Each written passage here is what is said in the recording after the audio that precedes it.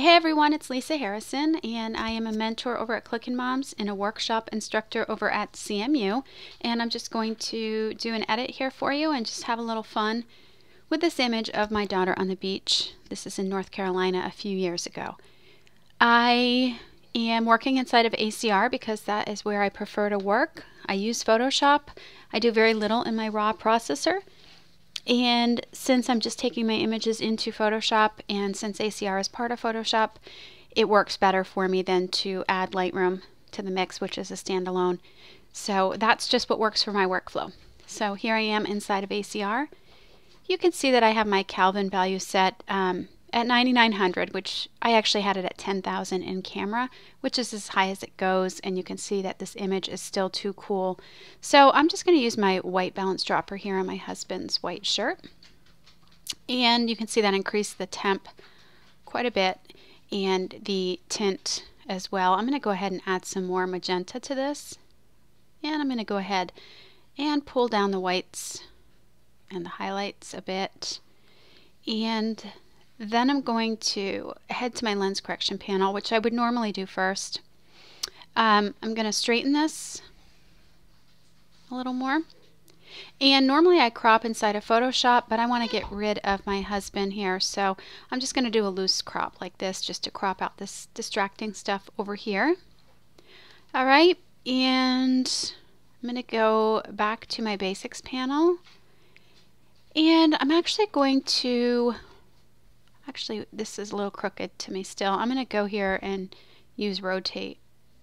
That looks better to me. All right, now I'm going to go back to the basics panel. I'm going to actually grab my graduated filter. So I'm going to start up here at the top and click. I'm going to hold down the shift key to keep that straight. And what I want to do here is just add a little more color to the sky. If you're not sure what the graduated filter is doing, you can just click here on the mask and it's going to show you where the effect will be applied. So I'm just going to warm that up a little bit, add a little more yellow and a little more magenta, and pull the exposure down a little more. What I'm doing is I'm going to replace the sky, so I'm just trying to add some nice color to the sky in case I want to lower the opacity of my new sky layer so that it blends with the original sky. All right, and then I'm going to make one more graduated filter from the bottom up. So I just clicked on new. This time I'm going to start in the bottom and I'm going to pull up. And again, you can use your little mask here if you want to see where this is being applied. I'm going to reset that, and I'm going to add some yellow and some magenta, and I actually want to brighten that up just a little bit down here on the bottom. All right, the last thing I want to do here is lighten her up a little bit. So I'm actually going to use the radial filter here, and it's set to inside, so anything I do here, the effect is going to be inside of my selection. And I'm going to lighten that up a little.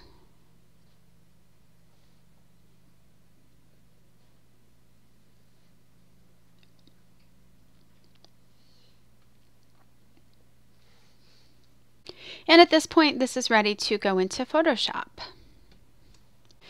This is the sky that I want to replace the original sky with. So what I'm going to do is grab my quick selection tool, and I have it fairly small. I'm going to start in the top left corner, and I'm just going to make a selection here.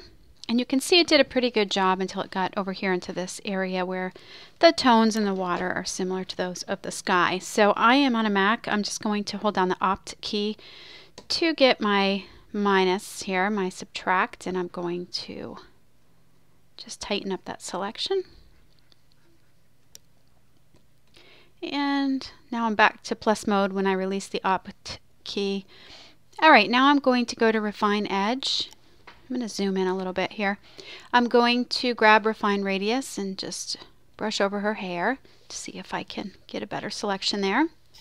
And here as well, just taking a peek.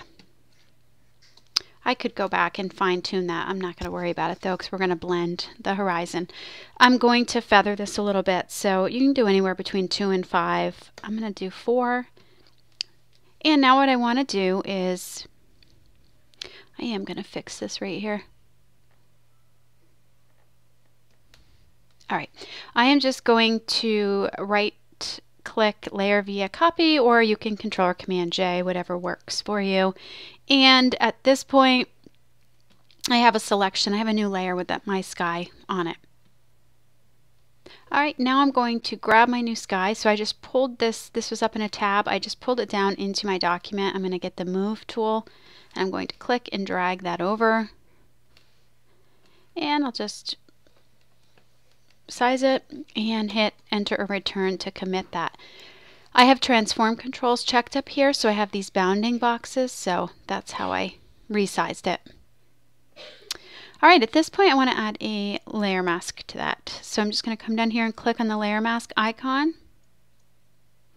And then I want to clip this new sky to this layer below it. So let's name these layers Old Sky. And I'm just double clicking so that I can rename these.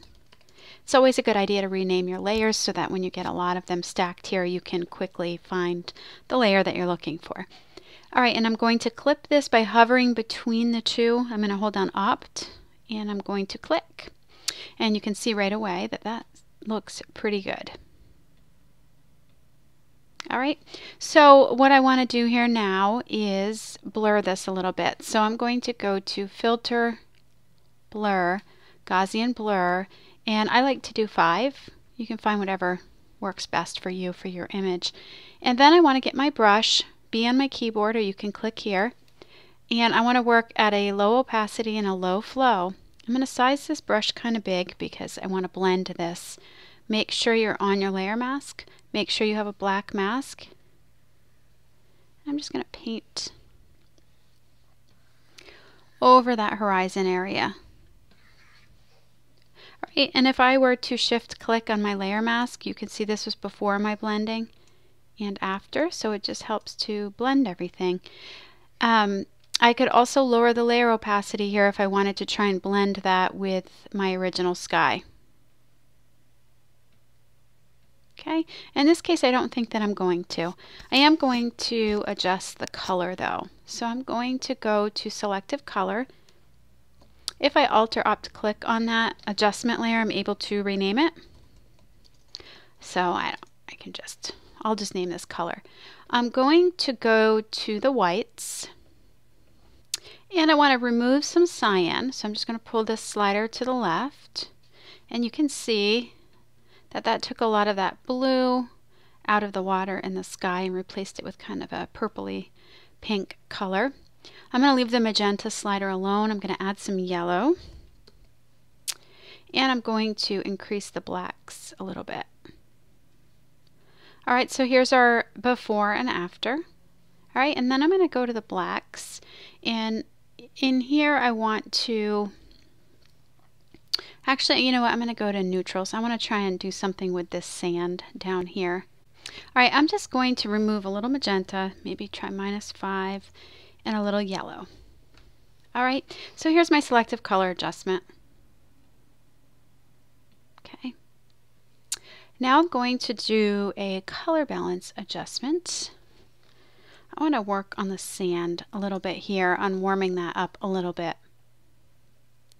I'm going to add some red, and I'm going to add some yellow.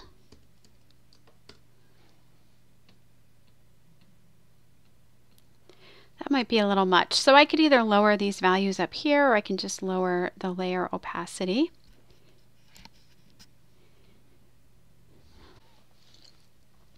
And at this point, I'm really liking the way that looks. So if I wanted to, I could try and add a little bit of contrast to it, but I think that I'm liking the kind of light and airy look here. If I added some contrast to it though, by pulling in the shadow slider, you can see the look you get.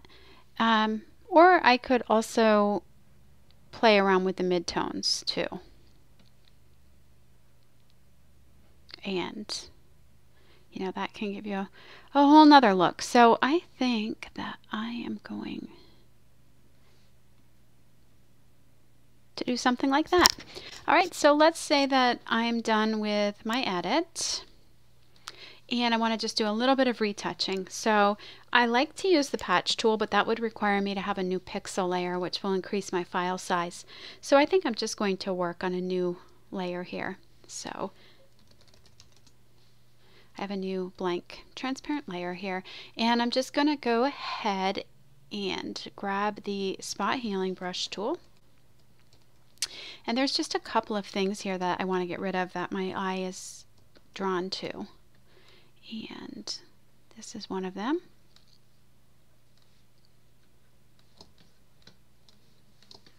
This is another. It's just a shell, but it was kind of red. And this was another thing.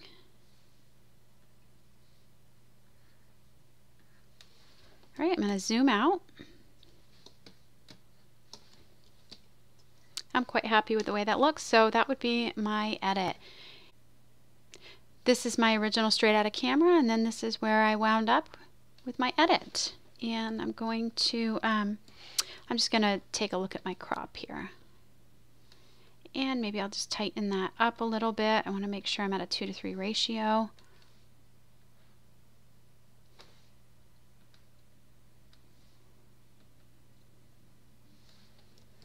And that's my edit. So at this point I would save a PSD file of this in case I needed to access the layers at any point. And then I would get it ready for my final destination. So I have already saved this as a PSD file. So now I'm just going to flatten it. And now I can get it ready for its final destination, whether that's my blog or the Clickin' Moms forum or for print. All right, thanks for watching, and I hope you have a great day.